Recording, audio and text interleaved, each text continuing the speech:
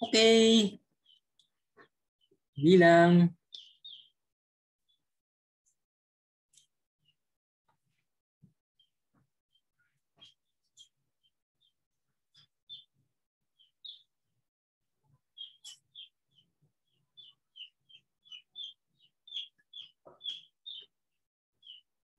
Okay. Okay. Okay. Magandang hapon. Welcome po kayo ngayon sa SOGIE lecture ng PATAS. Ako po ang inyong lecturer, si Arfel Tayona, isa pong UST grad student ng microbiology na nag-specialize sa mycology o pag-aaral ng mga fungi. Ang paksa po na tungkol sa SOGIE or sexual orientation, gender identity, and expression. First of all, gusto ko pong tugunan ang dalawang napaka-importanting katanungan. First question is, why won't we support the happiness of others that do us no harm? Why won't we be happy about the happiness of others, especially kung wala namang kapintasang ginagawa ito sa ating mga sarili? Why won't we be happy for others? Why won't others be happy for us? Also, why the obsession on the sex life and identity of other people? Bakit tayo obsessed kung sinong minamahal ng iba at kung anong ekspresyon o identity meron sila? Hindi ba pwedeng atin lang na respetuhin ng bawat isa? Why can't we respect each other? Why can't we respect each other's happiness? Why can't we respect each other's identity and sex life? So, let me discuss about the LGBTQIA community. What does LGBTQIA mean? LGBTQIA means first L is lesbians, G gays, B bisexuals, T trans person, Q queer, I intersex, and A asexuals.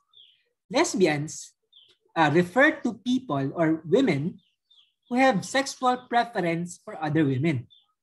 Gays naman are men who have sexual preference with other men. Bisexuals naman are people who have sexual preference, who have sexual relationship with either the male or the female gender. A trans person is any individual whose sexual identity does not conform or agrees with their sex assignment. A queer person is a general term for anyone who does not strictly adhere to the male or female category. An intersex naman is an individual who has the male and female sexual characteristics or has a vague sexual characteristics to assign them to a specific gender. Asexuals naman are people who has limited or has no sexual attraction with anyone else, regardless of gender, male or female. What is gender? Gender is expressed in at least 5 different concepts or categories. 1 is gender identity, 2 is gender expression, 3 sex assignment, 4 sexual attraction, and 5 romantic attraction. Each one of these concepts is independent and different from each other. They can happen independent of the other concepts. The gender identity of someone does not necessarily dictate their gender expression, their gender, their sex assignment, nor their sexual attraction or their romantic attraction. They are different categories. Arfel Tayona, I identify as a heteros romantic asexual, meaning I am romantically attracted to opposite sex, but not sexually attracted to anyone. My gender identity is I'm a cis male. I believe I'm a man and I have a dick, or I was assigned a male in my birth. My gender expression is masculine. I act and behave generally what is expected of a male or a man. My sexual characteristics, my biological sex is that I have a dick, I have a testicle, and I have the biology and look of a male person. Sex assignment is what is the sex assigned by usually by the physician at birth, usually on the basis of external genitalia. It means the external sexual organ of the individual. Usually, the sex of an individual or the biological sex of an individual is determined by, for males, the penis, females, the vagina. An intersex is a person usually that has the genitalia of both the male, he has a penis, and the female, he has a vagina. Also, an intersex person can have vague sexual characteristics. Sometimes the development of the sexual organs is not well pronounced. Kaya characterizing the person based on their sexual genitalia is vague or unclear. Those people are what we call intersex. Well, ang issue with the sexual assignment is that society in general transcribe or gives specific gender roles for the male and the female in society in forming the family, which is the basic unit of society.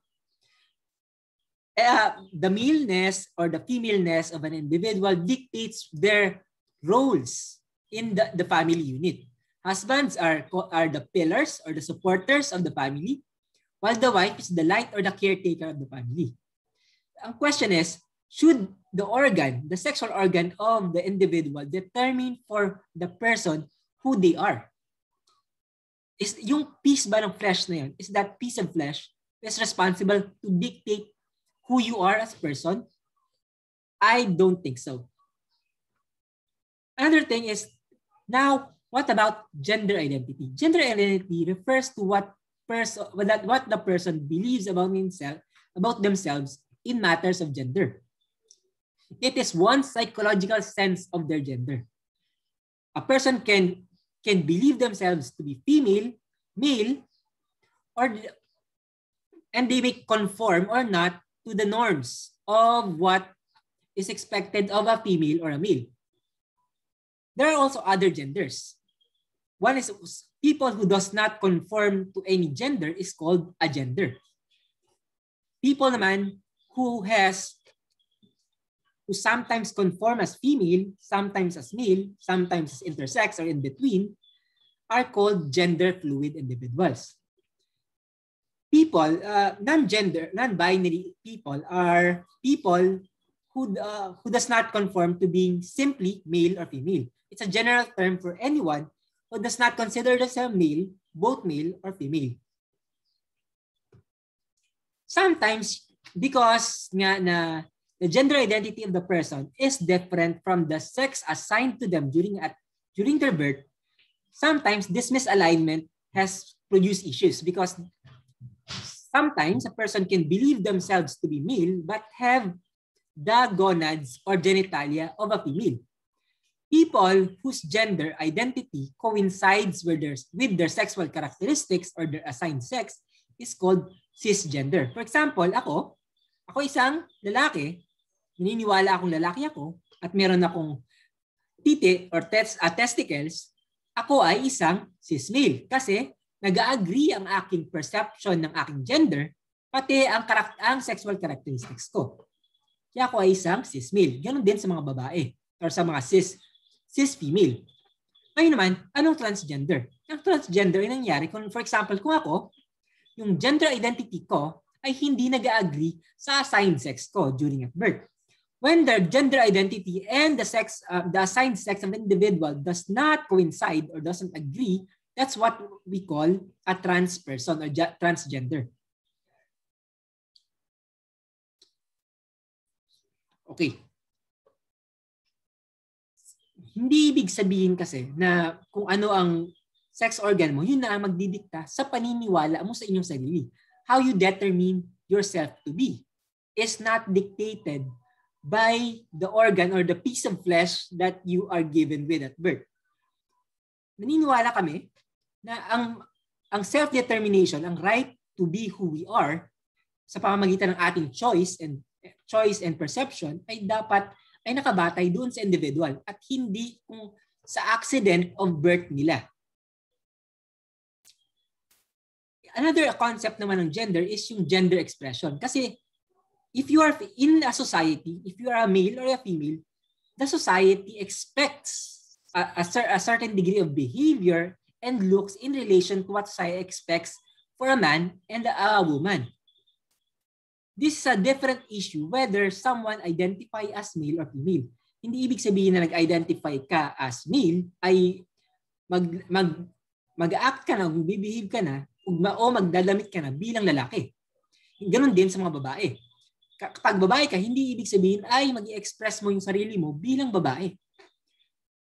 Yung expression ng pagkababae o pagka-lalaki ay tinatawag natin feminine o masculine.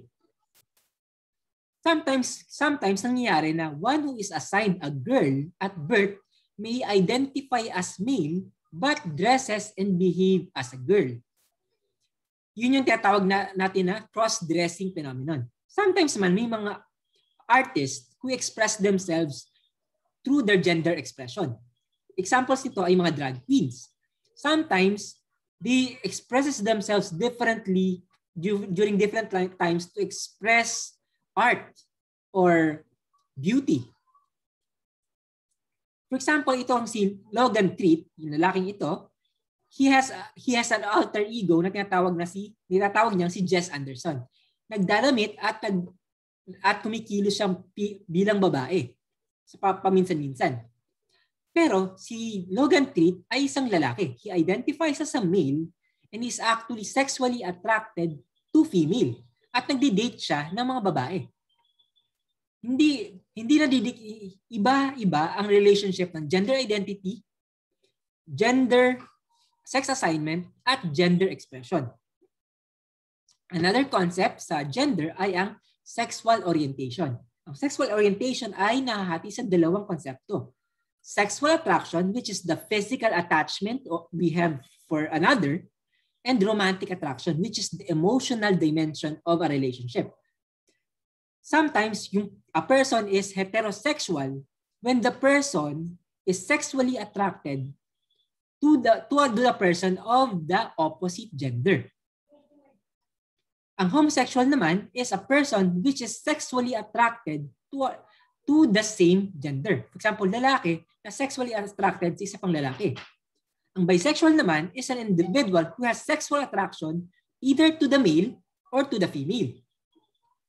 And an asexual naman, an asexual person is a person that does not experience sexual attraction or has limited sexual attraction experience. A pansexual naman is an individual who does not care. Wala siyang pakialam kung ano man ang gender ng tao or how they express themselves or whatever. Importante sa kanila, they can form sexual relationship with anyone. That's a pansexual.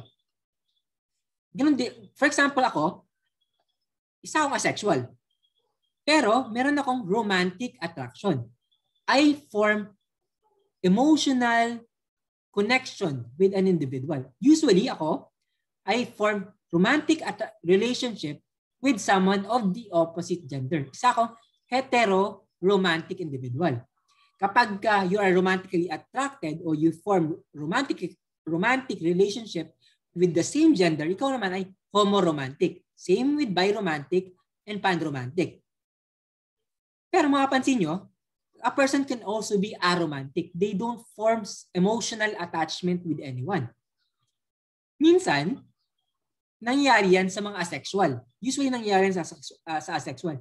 People who have no sexual attraction to anyone also doesn't form romantic attraction with anyone. Pero posible din na meron kang heterosexual attraction or sexually attracted ka sa isang tao pero you do not form romantic attachment. Ang habol mo lang ay sex. Kapag nangyari yon, ikaw ay isang, for example, heterosexual aromantic individual. Sa tingin ko medyo common to, pero it's a legitimate sexual orientation. Ang sad lang, pero ganun siya. So ulitin ko, Ako ay isang hetero-romantic asexual individual. Romantically attracted ako sa opposite sex, pero hindi ako nagpo-form ng sexual attraction kanino man. Also, ang gender identity ko ay cis male because I believe I'm a male and my sexual characteristics coincide to my maleness. Ang aking gender expression, pananamit ko at action ko ay masculine. I act in such a way na expected sa isang male individual. And my sexual characteristics, my biological sex is male. Kasi ang biological na katangian ko coincides with the male individual. Konting discussion sa mga asexuals. Asexuals believe that love can exist without sex. Sa mga sexual individuals, for example, asexuality, you don't experience sexual attraction towards people of any gender. Sometimes meron din na gray asexual. When you only form experience sexual attraction but only to certain individuals and under certain specific conditions. Yun ay gray asexual. Ako, technically, I'm an apotisexual person. Kasi I don't experience sexual attraction at meron akong konting sexual repulsion. Hindi ko gusto na makipagtalik o magkaroon ng sexual relationship kanino man.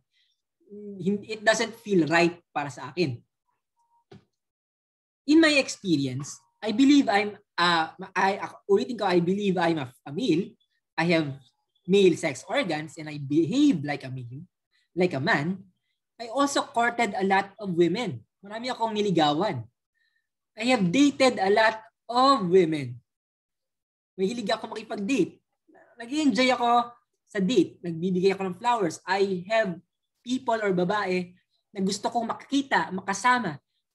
There were a time na nung nasa Manila ako na kung saan pumupunta pa ako ng Los Baños just to be with some person na gusto ko. In those times, I have the opportunity for sexual relationship. Open na open yung opportunity to have sexual relationship with some, at least some, hindi naman lahat, hindi ako ganun ka-successful, na mga nililigawan ko. I had sex with women. May experience ka na yun. Ngunit, do I have sex with women and other genders? I did try to look for someone of any gender that I can have sexual attraction to. Ang kaso wala talaga akong naramdaman. For example, nandun na kami sa kwarto. Kaming dalawa lang, buong maggabi. Pero wala akong ginawa at wala akong naramdaman. At ang pinag-usapan lang namin ay tungkol sa science. Nagkaroon din ako opportunity na pupunta ako sa bahay ng babae. Nandun na ako. Kaming dalawa lang magkasama buong maghapon pero wala talaga akong naramdaman at wala talagang nangyari. Kung paano nyo, how you look sa inyong kapatid na babae o lalaki, yun lang talaga ang nararamdaman ko. Kung anong experiences nyo sa kaibigan nyo na walang sexual attraction, yun lang talaga ang nararamdaman ko. Though, sometimes meron akong matinding kagustuhan to be involved with the person. I care for them. I want their happiness. I want to be with them. I want to be part of their life. Pero wala talaga akong nararamdamang sexual attraction kanino man. I am a bit sex repulsed. Hindi talaga. I find no real. Hindi ako nag-i-enjoy sa mga sexual encounters. Para sa akin, isang nakakapagod lang siya and saka yung risky na masturbation. Yun lang talaga. I tried it. Minsan I question myself. Nung hindi ko pa na-identify yung sarili ko, I felt abnormal. Kasi sabi ko, though gustong-gusto ko yung individual, sabi ko, parang kung maging kami man or maging family, I know na hindi ko sila satisfy sexually kasi it's not really part of what interests me in a relationship. So, at that time, I was so confused kaya hindi ko alam kung anong gagawin. And I have lost the opportunity to form long-lasting family relationship. Okay, so mahirap yan. So, isang maganda na-identify niyo yung sarili is may maliwanag kayong plano and and action sa mga iba't ibang bagay na na-experience nyo in your relationship, in your sex life. Ngayon, babalik tayo sa gender unicorn, sa konsepto ng gender. Gender identity refers to what you have in your mind, in your perception of yourself. Gender expression is how you show others your gender, your masculinity or your femininity. It is shown through your action. Sex assignment refers to what society assigned you during birth, usually based on your biological sexual characteristics. Sexual attraction refers to your physical involvement with another person. And romantic attraction refers to your emotional attachment to another. Ngayon, tanong natin, ano yung iba't ibang reason to be against the LGBT community? What are the different reasons to go against to even hate the LGBT? Medyo common, it's very common to have religious reasons against the LGBT community. But are there secular reasons to be against the LGBT community? Some say na homosexuality is not natural. Some say homosexuality harms society. Nakakasira to ng society natin. Homosexuality daw is a mental illness. Sakit daw ba sa pag-iisip ang homosexuality? Let's discuss first of all. Una, is homosexuality natural? Simple definition, natural is any phenomenon observed in nature not caused by human beings. Ito ba ay gusto lang ng mga tao? Ito ba ay base sa choices at action ng mga tao? No, I don't know. According kay Peter Bachman, no species has been found in nature which homosexual behavior has not been shown or to exist. Ang exception lang ay yung mga species na does not experience sex or are hermaphroditic. In other words, homosexual attraction is actually very common in nature. For example, itong mga research papers na ito ay pinapakita na, for example, in this one, sexual and pairing partner preference in birds and other animals shows that same-sex sexual and pairing behavior are observed in many wild animals. Sexual partner preference, hypothalamic morphology, and aromatase in rams, for example, have shown that it is estimated that at least as many as 8 to 10% of rams, yung goat, sheep, or mga cows, exhibit a sexual partner preference for other males, classifying them as male-oriented rams. Sa mga farm animals, it's very common na magkaroon yung tinatawag nila na legging. Ito yung sa dalawang partner, sa male-male partner, sometimes yung isa would place one of their legs between at itatouch niya ito sa sexual organ ng isa pa. Therefore, inciting sexual arousal or sexual behavior. Ang tawag dito ay legging. Homosexuality in primates. For example, sexual partner preference in female Japanese macaque. Dito sa mga unggoy na ito, it was discovered na nabubuhay sa Japan, it was discovered that almost lahat sa kanila ay bisexual in orientation. It means female Japanese macaque usually form sexual pairing or sexual interaction with male macaques and female macaques in the length of their lives. Sa buhay nila, nagpo-form sila ng relationship sa mga lalaki at relationship din sa mga babae. For example, here's picture ng dalawang bonobo na naghahalikan. It is also discovered that in bonobo societies, lahat, without exception, lalaki man ng babae ay nagpo-form ng bisexual relationship. They form sexual relationship with both male and female of their species. Pinapakita nito na homosexual behavior in primates is natural. Therefore, homosexuality is a natural phenomenon. Next question. Is homosexuality harmful to society? For example, dun sa well-esteemed philosophical ancient Greek society, it was known that homosexual relationship in Greek society is normal. Example ito ay pederastic relationships. They form sexual attraction between adolescent boys and adult men, and sometimes between young women and adult women. It is a normal thing and well respected in their society. Nakasama ba to? We don't think so. Hindi nakasama ang homosexual relationship sa Greek society. It was part of their culture. Sa Pilipinas naman, during the pre-Hispanic time, Philippine society has high respect for transgender.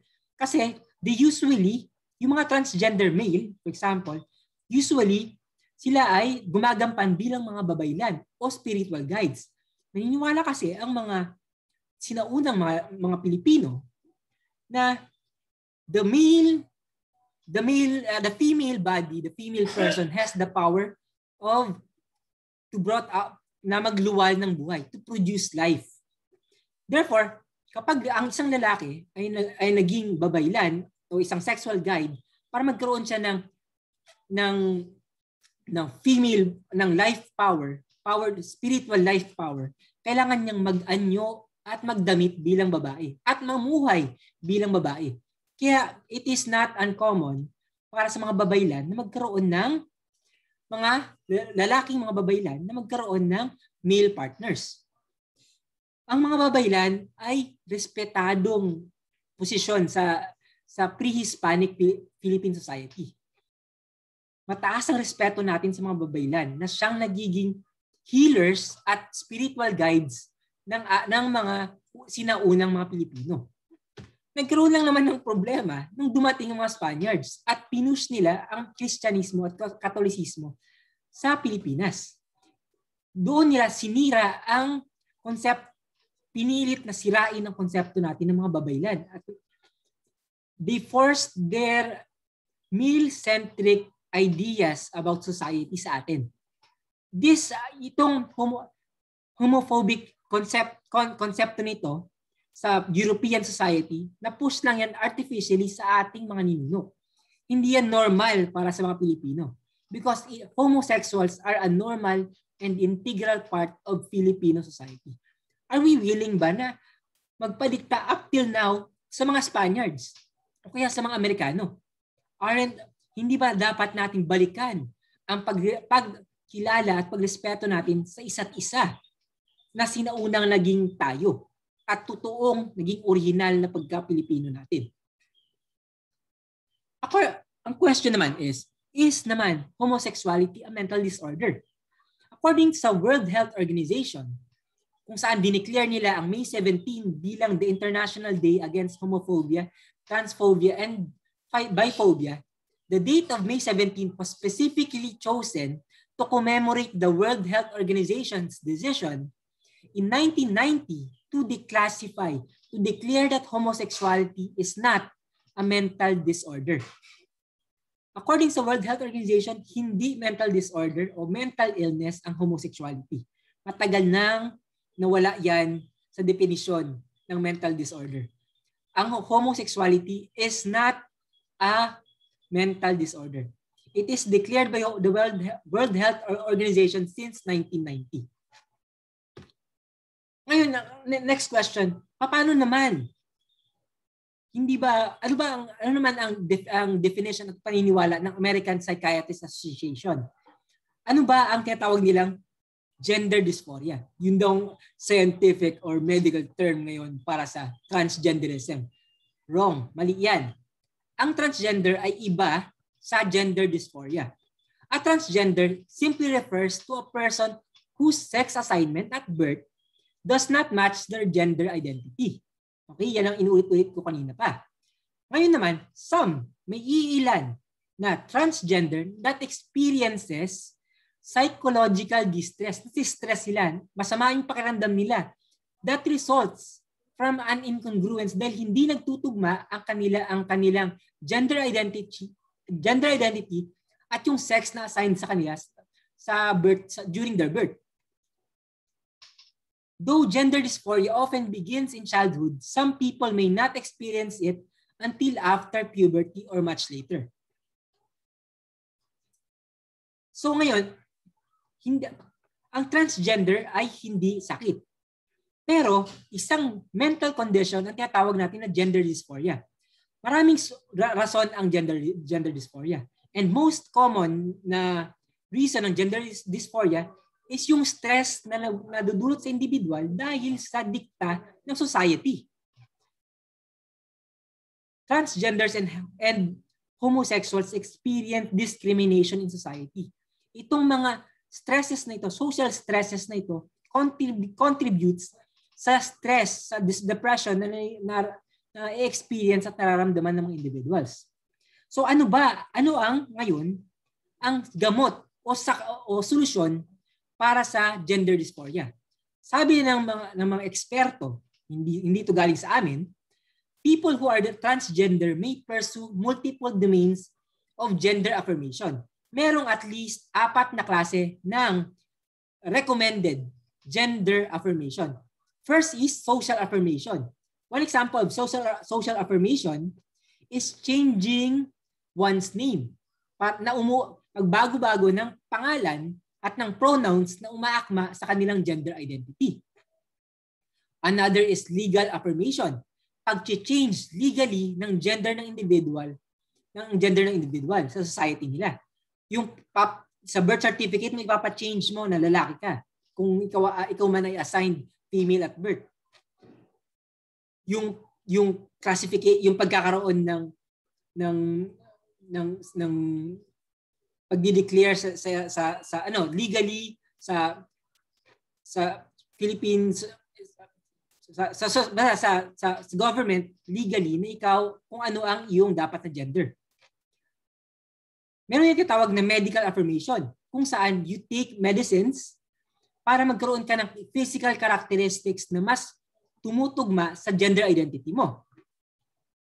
And most extreme ay surgical affirmation or sex reassignment surgery kung saan nag-undergo ka ng surgical process to change your sexual organ na para umukma ito sa gender identity na gusto mo or which your mind dictates. Take note na hindi lahat ng tao, take note that not all people who are transgender will desire all domains of gender affirmation, as these are highly personal and individual choices. Okay? Some people would want social affirmation only, some want legal affirmation, some want medical affirmation, and some want to have surgical affirmation. All of these are normal and justified solutions to gender dysphoria. Recommended ito ng mga experts. Hindi ito dahil gusto lang ng individual. Hindi lang ito dikta ng kagustuhan ng mga individual. Ito ay lehitimong mga gamot at solusyon sa gender dysphoria. Okay, ito lang ay mga basic definitions of terms. American Psychiatric Association, which means, for example, cisgender describes a person whose gender identity aligns in a traditional sense with the sex assigned to them at birth. Non-binary is a term used by individuals which identify as neither girl, woman, nor boy or man. Gender diverse is simply an umbrella term describing individuals with gender identities and or expression that vary from expected developmental norms. These include people who identify as multiple genders or with no gender at all. Okay, now balik tayo sa aking core question. But why won't we support the happiness of others that do us no harm? Why can't we respect yung kasayahan ng ibang individual? Lalo na't hindi ito nakakadulot ng masama sa atin. I believe that sa world na to, marami ng problems. There's already a lot of problems about our existence, about our angst, our meaning and purpose in life. Bakit pa natin, I don't think it's credible na pigilan pa natin ang kaligayahan ng ibang tao. Lalo na, wala namang itong masamang, katulad ng pinakita ko, wala naman itong isang masamang epekto sa atin. Also, parang hindi naman siguro tama na we should be obsessed about the private lives of others. Why are we obsessing with the sex life of other individuals? Why are we obsessing with the gender identity, how people exercise their right to self-determination? Hindi naman siguro tama yon. So there is nothing wrong about being homosexual. It is simply a natural process that is normal to society in general and is not an illness or a detriment to an individual. So I believe from now that we should respect our individual humanity. Good day and more power. After this discussion, the floor will be open for question and answers. I'm willing to answer any question na relative dito sa ating topic. Wish you well and more power.